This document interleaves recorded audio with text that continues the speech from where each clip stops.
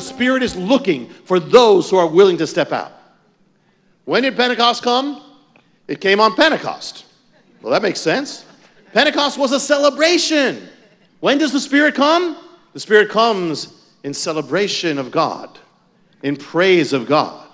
We're going to get more of that. You see, the Spirit comes. Actually, what were the apostles doing? What does it say they were doing? They were together, all together with one purpose, in prayer. Crucial, prayer. You know, prayer is the greatest blessing and honor we have, that we can talk to God, that we can be in His presence.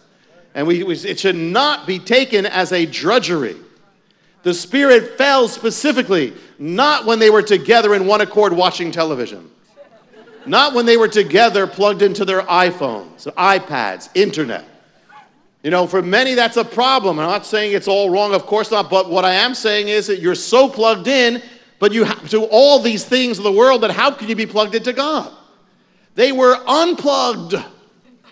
They were unplugged to the world that day, or those days, but they were plugged into God. And how do you expect the blessings of God to come into your life if you're not plugged in? Or vision. You know, so many times in the Bible, the visions, when things happen, it happens when people are in prayer or when people are in worship. You know, and you know, things happen. Visions come to the prophets. Even visions came to Paul. You know, because they're in His presence. Well, how do you expect to see the great things of God if you're not in with Him? It shows you the other side of prayer. That most people, you know, think of prayer as we're speaking to God, and that's only part of it. Because the other part is God moving on you, and God changing you, and God imparting to you. So you need to be in God's presence even just for that. In fact, it's usually more important than what you have to say to God, is what God has to say to you and what God has to do with you. And He'll do things, and some things you may not even know what, you may not even realize how He's doing it. But when you're in His presence, He's doing it.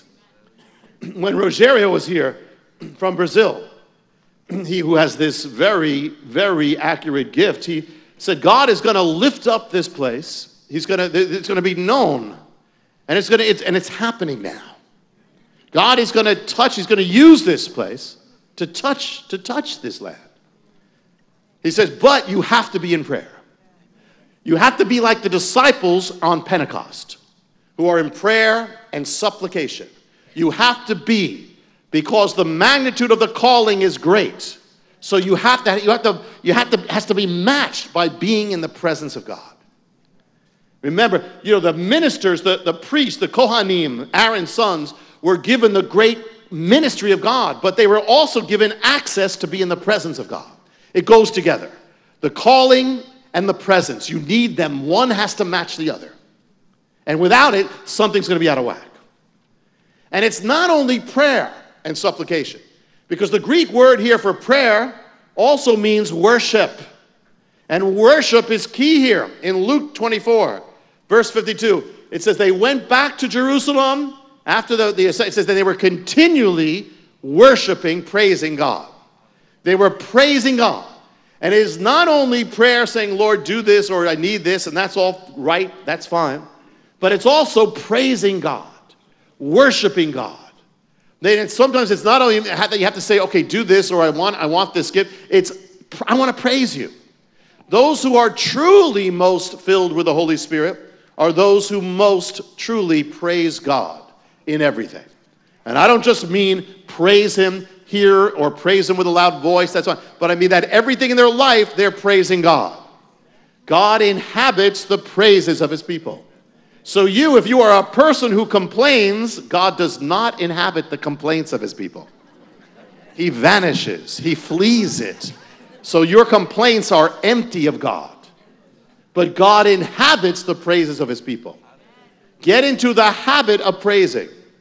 Get into the habit of praising Him in all things. And you will be inhabited.